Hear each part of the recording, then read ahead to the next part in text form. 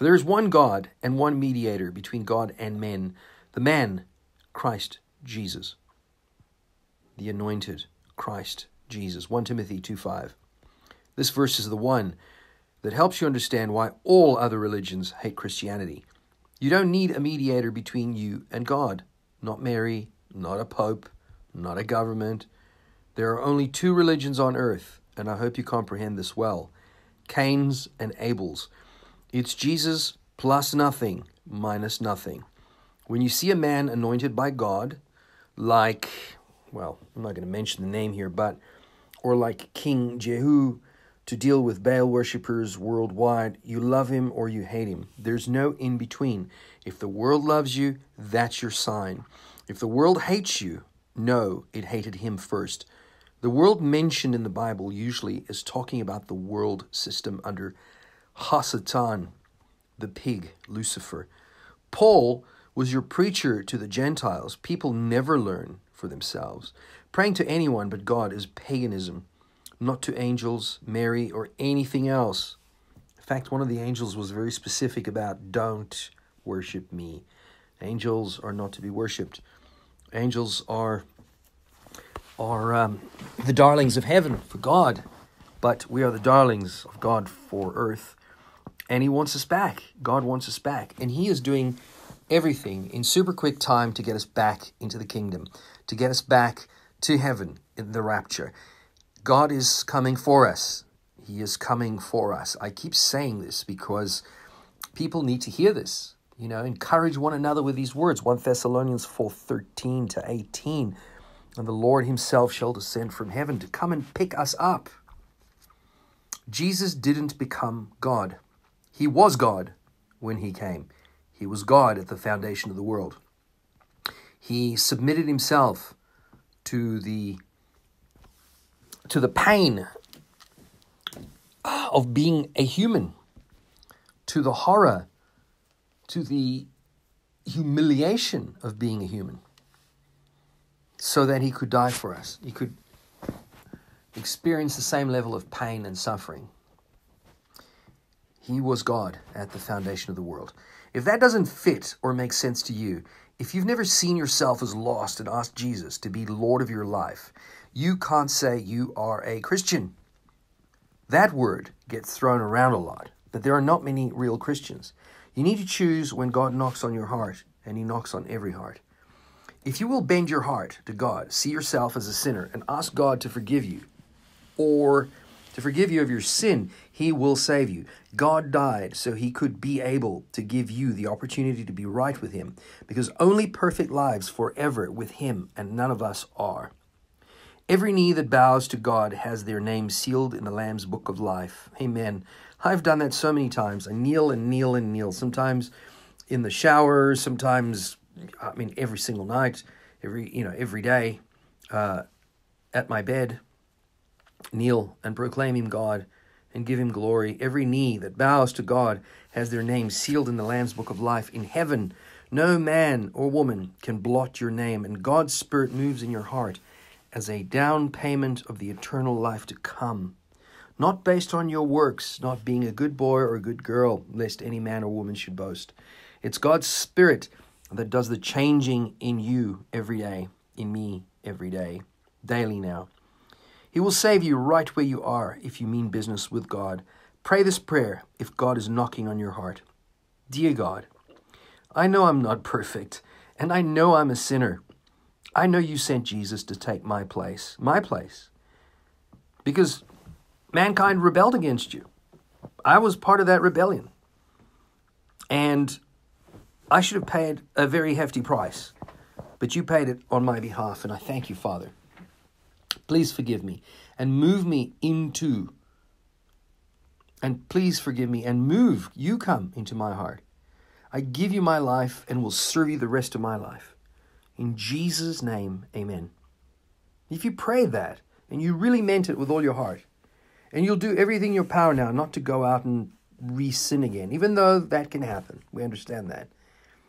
God saved you, and the angels in heaven actually are rejoicing over your decision. So, let me know if you prayed that prayer and where you're from. and you are now considered to be a saint. Don't let anyone tell you any different.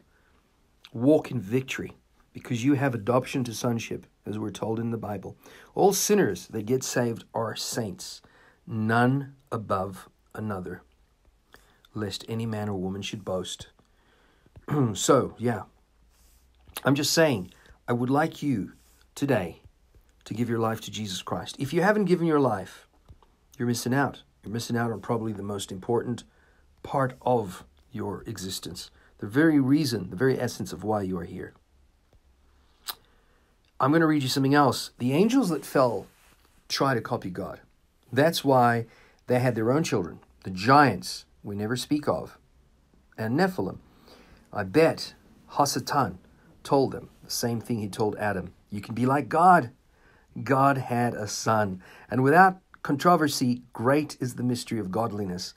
God was manifest in the flesh, justified in the spirit, seen of angels, preached unto the Gentiles, believed on in the world, received up into glory. The difference is this. God was 100% God and 100% man. Or rather, God was 50% God, 50% man. But I think you know what I mean. The angels could only do 50-50. So God was 100% God, but also 100% man. That's the one thing we find about the Bible all the time, is that two seemingly unyoked ideas can actually coexist. They can exist at the same time. You can both have free will and be divinely appointed. You know, you can have both a hedge around you by God, but also you can be being tested at the same time. That's a very long story. Giants and flood evidence in every country on earth, and all they ever do is hide the truth so that they can hide the knowledge of God. The only angels that were judged early and locked in hell were the ones that came and did that with humans. Book of Jude, and we're quoting Enoch. We really don't know much of anything. We need God daily. I know I do. I see we are no match fighting in the fashion of this world. Resist the devil through prayer. Let God deal with him. You just shine a light, report the truth, lift up thy voice like a trumpet. Have no fear. We're not given the spirit of fear. We are God's watchmen here on earth. We are in the army of God. God has called the frogs again into this late age, this late time. God's paradigms are for our thick heads and hard hearts, it says here. Break up the fallow ground of your hearts. We need a goodly soil for God's word. Learn in detail about your armor. This is not a game. Read the Bible, because it will change you from within. The word will occupy you, and you will become like unto what God says we are, adoption into sonship. So yeah, it's very special to actually come across a little bit of scripture and a real genuine Christian message on a platform that is generally, as I've discovered, pretty new agey. But here's something very interesting, which was information relating to the appearance, and I've seen this before many times on all of the 36 patterns, where we see the Lucifer and the rest of that word, ASE. This is a dye, a chemical bonding, and basically it's called a reporter protein that is able to not only traverse the bloodstream, but it also includes a cationic peptide or a polypeptide, such as, but not limited to, polylysine, polyomethine, and or polyarginine. And yeah, there's a lot in this. And from the 36 patents, this is probably the one that's most well known. This is the one that's very evidently got the 666 at the very top in its name header. But all the other 35 patents all have the 666 number in them as well. If you do a bit of research, you will see that they are all guilty of carrying this Suetonius mark and the 666 number, as well as the name of the beast. So this is what we're dealing with. And again, information pertinent to the turn-on of 5G in China. But yeah, as I sort of keep going, the more I realize that we genuinely are living in the end times. And as it says here, buckle up, because some seriously hectic stuff's coming. And hey, we're going to have to do everything in our power to stay in the Word, to stay in prayer, and let God genuinely work miracles in our lives. So, brothers and sisters, I'm praying that each and every single one of you comes to know all of the mysteries that unfold biblically, that are unfolding every single day.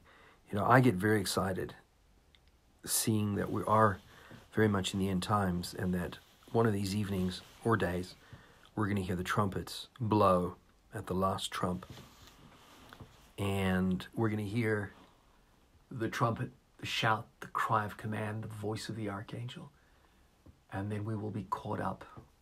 The dead in Christ shall rise first, and then we who are alive and left shall be caught up to meet with them in the clouds, to be with our Lord forevermore.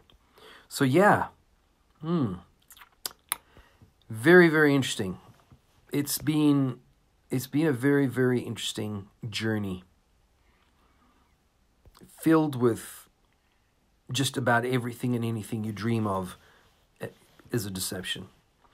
And we're seeing a complete reversal of values. We're seeing, this determination on behalf of government to hold on to the stocks and carries from all over the world, not allowing resources to get into harbors, to get onto shelves. And it's almost as if, nobody can do this resiliently, sustainably for another year or two. There's just no way that that's going to happen. So what do you think is going to happen? Genuinely, what do you think is going to happen? I've had visions of where we're going, where we're headed. I had a rapture dream, one rapture dream. I kept praying for a rapture dream for quite a while. And one morning I woke up, and it was like about 4 or 5, 6 minutes into being awake when I realized, hey, that was actually a rapture dream. That was my first rapture dream. And it made me realize that, I too, for many, many, many weeks, I'd asked for a rapture dream, and I got one. So I know it's coming. I know it's genuine. I know we have it, even biblically, from a biblical perspective. If you've read John Wolford's book, if you've watched all 60 hours of Andy Wood's, if you've gone deeply into all of the other books that have been written on the rapture, and there's so many very good ones. I read Heaven by Randy Alcorn, and I can tell you, there is a rapture. I don't know why some Christians are determined not to want to believe it, but I always say, each unto their own faith. If you don't believe, you're going to get what you don't believe. You're actually going to get that. You're not going to make it. You're not going to go on the rapture. And when I tell some of these lost Christians, I'm not sure they really are Christians, but these people that want to argue all the time about everything, it makes me realize that maybe they just don't get it. They just are determined to go through the tribulation. I always say, if you really want to go through the tribulation, you're welcome. God's listening to this conversation. Many don't back out, but now and again there's one or two that goes, none of us really know. And I'm like, no, we do know. I have the Holy Spirit. I know there's a rapture. So I don't know what you're listening to, but I know there's a rapture. The mark of the beast in transhumanism. I've been stuck on the question for years. And it literally just came to me like an epiphany. In the right hand and in the forehead, in the actions and mind. That's why everything is connected to the beast. Luciferase in gene editing. Bill Gates' patent going along with the V. Everything Elon is working on right now with Neuralink. Right, I always call it Skynet, but it's actually Neuralink. They want to make humans into robots that can be controlled by radio waves, cell towers. Right? How stupid is that? Can you believe the elite want to turn human beings into androids? So that they're controlled, like in Metropolis, the movie. Hence the 5G rollout at lockdown. We're seeing, right now, in the last generation, we're seeing the end of the human race as we know it, if this is to be allowed to continue. But of course, God wants it to continue. God doesn't have a problem with it continuing because he wants to prove to humanity that under Lucifer, under evil, the ultimate evil, the most evil thing that you can possibly imagine, that under what humanity will degenerate into, evil, this is what happens to the human race. It gets wiped out. God can't have this go any other way. This is not going to go, it's not going to go right. It's one of the reasons why at this very critical time, historically, we can't become combatants against those in power because they're anointed. They're ordained by God. The most evil people that are in power right now, from, the Chinese head of the party to, from Merkel to Andrews, all the people worldwide that are in on this, they have all been put into place by God. They've been allowed to go into place by God. You got to understand how God is, how God works. I never understood that. I always used to think there's no way God would allow any form of evil, but evil just seems to. But no, that's not how it works. God purposefully allows evil. He allows it so that human beings get the message. We can't do this life on our own. We can't do the world on our own. We can't live in this world trying to do it on our own. I was having a wrestle this morning with God because I kept saying, God, Father in heaven, really, we're living here on earth under tyrants, under a tyrannical force called Lucifer. But what is it that we have to look forward to? And it's like, well, we have the clouds to look forward to.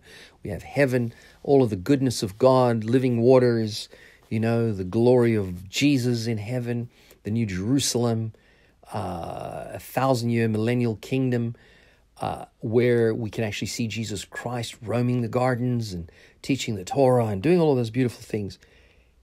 And, and we also then have to look forward to a new heaven, new earth, and no more tears at that point. No more tears then.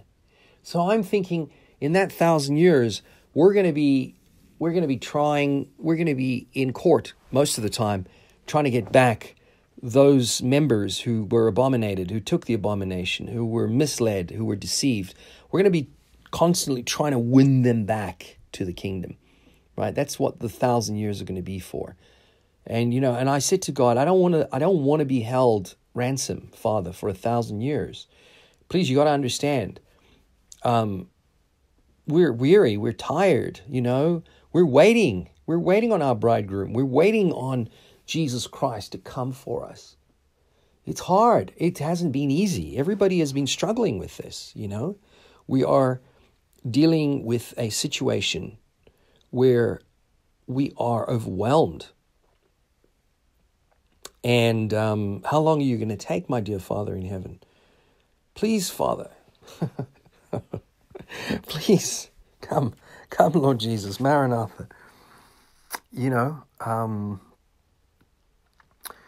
Well, going back to this little article, just to accept, not fear or question, AI is evil, and the reason for Metaf, and others blocking out truth so successfully. This is a new age of deception that we're experiencing. Everything connects.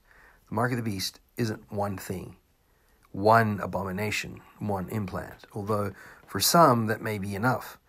It's through transhumanism, transforming the human to the point that he cannot differentiate good and evil, and when the person cannot control their own self. That's when they are marked according to this article. Yeah, it all makes sense from the perspective of, I always remember speaking to a lot of my clients and always saying to them, what's the secret of your success? And almost invariably, every single person would say, it's not one thing, it's many things. It's many things working in conjunction to create the secret herbs and spices that make what it is that we do right. And I know this even from my own companies and businesses, the things that I do. I do things in combinations, and I realize that it's in doing things in combinations in a very specific way, like a recipe, that you actually are able to achieve things that you would not normally have been able to achieve, and to have a very strikingly different taste and flavor. Okay, that's all the news I have for today.